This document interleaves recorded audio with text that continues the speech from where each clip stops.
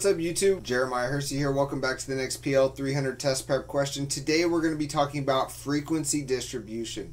Now, frequency distribution is a statistical tool that is used to identify how many times a specific value occurs, and this is great for analyzing data to find the least and the most values that are common within inside of the data set, including any outliers.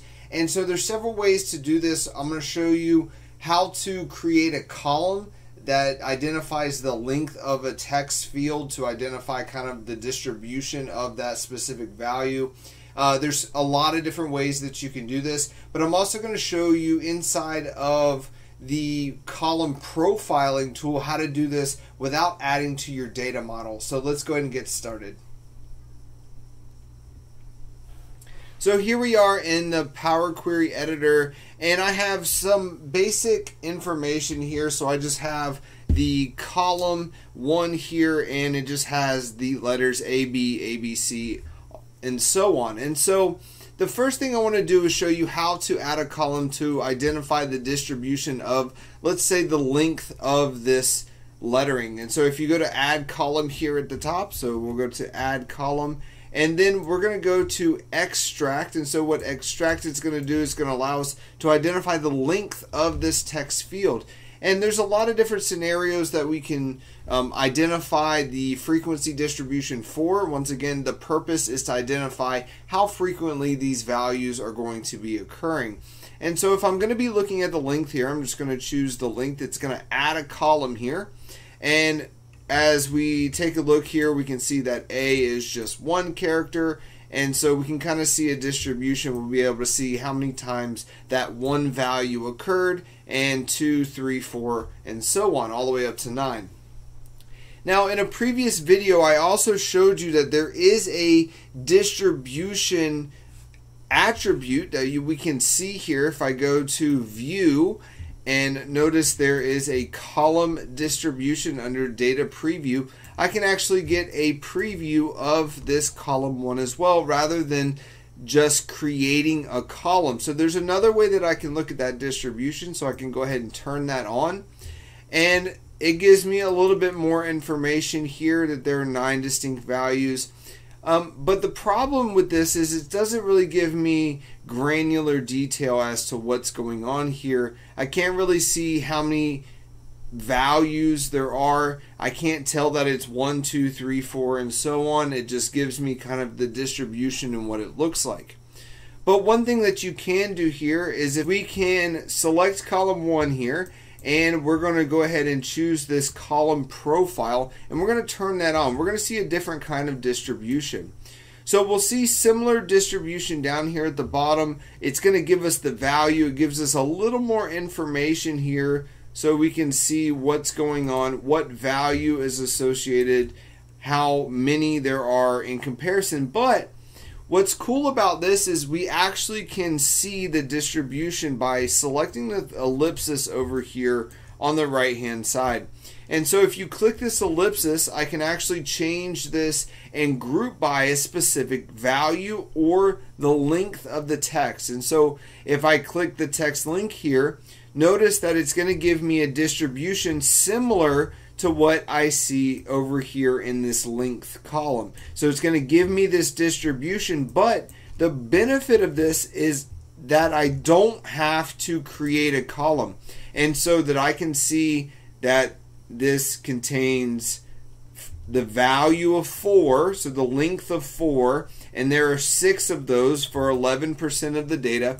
And so this gives me a little more information without having to create that extra column. Remember, anytime that we create additional columns in our model, this is going to take up space. So if I create this column for length, this is going to create more usage of the data. It's going to create a bigger data model because there are more columns within inside of this table.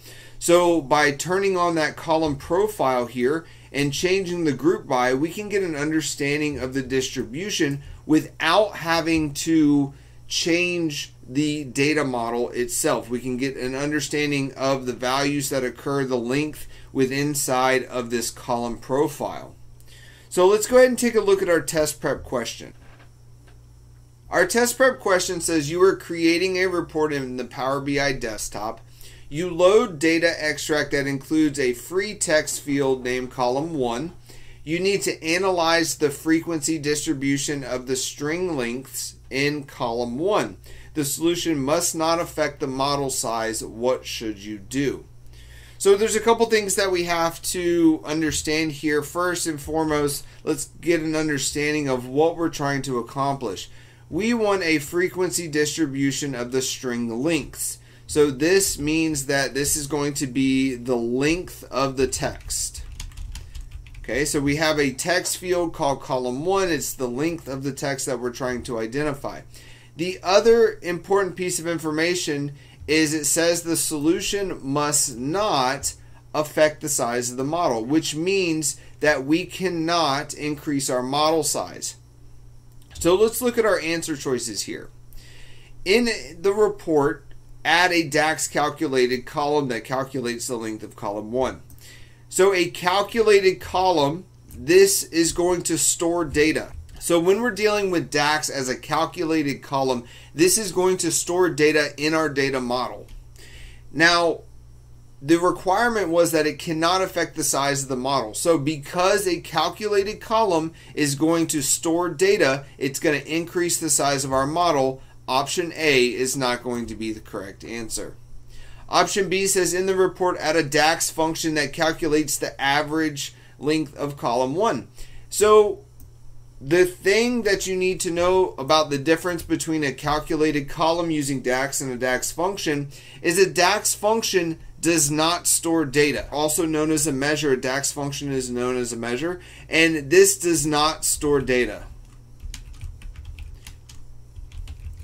But as we look at the information within inside of this question, it says the average length of column 1. Well, that is not what we're trying to identify. We're trying to identify the frequency distribution of the string lengths.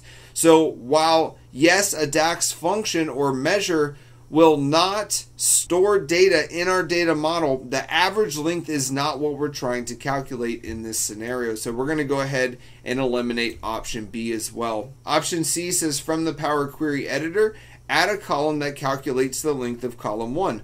Well, we saw that once again, we have the ability to do that, but once again, this piece right here, adding a column is going to increase the size of our data model, and that's part of our parameters that cannot be the correct answer.